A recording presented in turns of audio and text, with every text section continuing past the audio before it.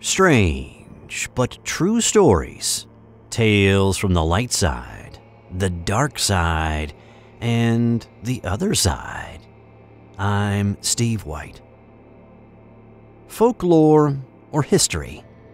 Fictional or real? Imagined or seen?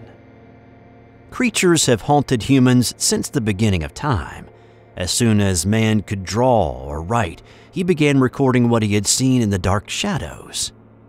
There is a report from a late 17th century ship captain about a creature he called the RAKE. It is often described as tall and pale, with hollow black eyes seeming to cause harm, either physical or psychological. The following two accounts tell of encounters with a creature very similar to what people call the RAKE. My house has always been creepy. Growing up, I've had unexplained experiences, starting from the time when I was 4. I live in rural Kentucky in a coal mining town that always seems to be at least 5 years behind the rest of the world. The town is nestled in a thick forest of trees that have been standing there for many generations. We are surrounded by mountains, and there are several ponds nearby. There are lots of weird things that seem to happen around our town. Because of that, I was never really allowed to watch any spooky stuff on television when I was growing up. My family had experienced a lot of weird things in our house, especially my mom. I remember one night, though, when we didn't adhere to that rule of not watching scary stuff, and we watched a story about Waverly Hills Sanatorium, which is not too far from us in Louisville, Kentucky. It was quite freaky, and me still being a little kid, I was upset by a lot of things that were talked about in the documentary. I was still young enough that I slept in Mom's bedroom, and even then, I still had trouble sleeping that night. At 3 o'clock in the morning, I woke up with the strange feeling of something watching me. I felt compelled to roll over and look around the room. I was hoping to not find anything, put my mind at ease, and go back to sleep. Unfortunately, that was not the case. As I rolled over, I saw a large creature crouching over my mom. It was tall but hunched like it couldn't even stand up straight. It had really pale skin, and it was so thin I could see bones sticking out under the skin. It had long claws hanging from both hands. Its face looked sunken with nothing but black holes where the eyes should have been. It didn't have much hair that I could see except for a few sprigs coming out the top of its head. I was scared, and I did the only thing I could think of as a little kid to protect myself. I rolled over and covered myself up head to toe with the covers, as if a sheet and blanket would protect me from whatever this was. I just hoped and prayed that the creature was only from my imagination and that it would leave us alone.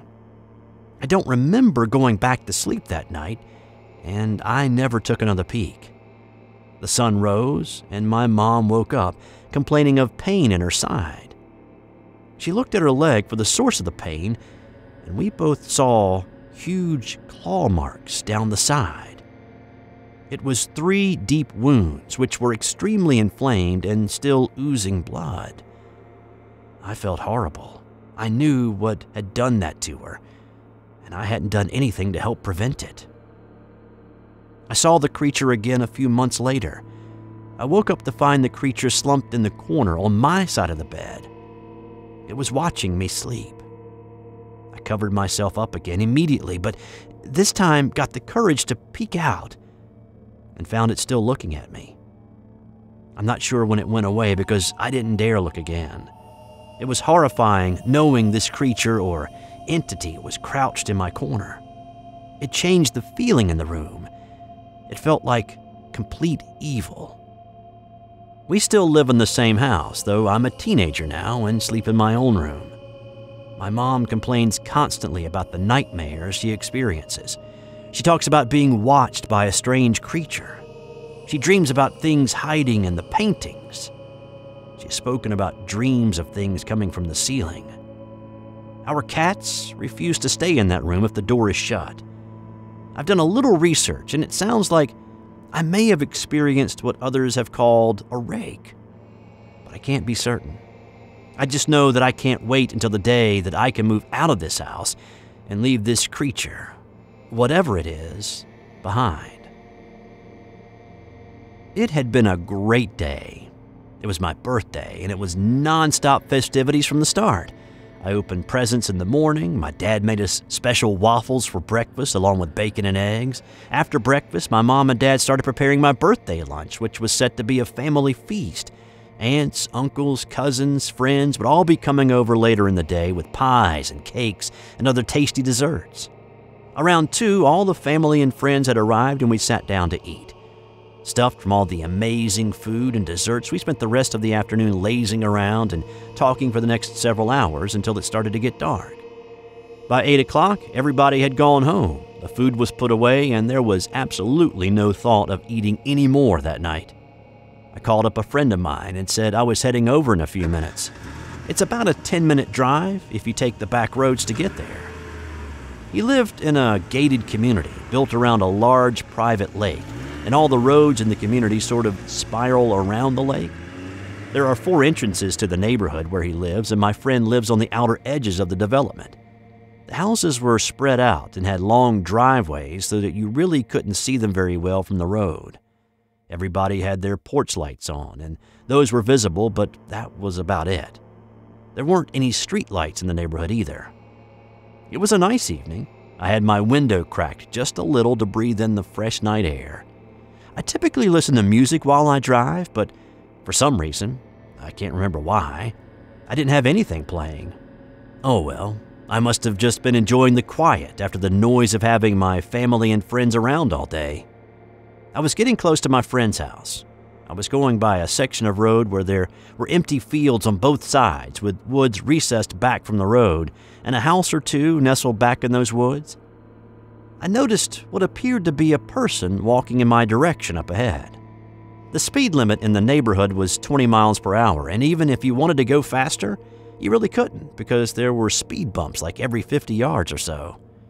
So as I approached this walker driving slowly, it came into full view. And I keep saying it because it was not a person at all. It stood on 2 legs, and its legs were really long, and so were its arms. The arms were longer than a normal person's arms hung down, and it appeared muscular and strong, but very lean. I estimate that it was at least 7 feet tall and with light-colored skin, whitish, yellowish, or grayish in color. I didn't see any hair or fur, but I did notice some texture to the skin. I could tell it wasn't smooth. Its face had small features, but its jaw and mouth were notably large, and it had some pointy things, horns maybe, coming out of its head. It was a quick scan, but I noticed a lot about this strange creature simply because I had never witnessed anything like it. As my car pulled alongside it and I looked out the driver's side window, I was thankful at this point it was only partially opened. It stared down at me. It opened its mouth wide and screamed this chilling, shrill scream that I will never forget. It was both a high-pitched shriek and a deep guttural growl at the same time. I hit the accelerator and got moving, not hitting the brakes for the next speed bump.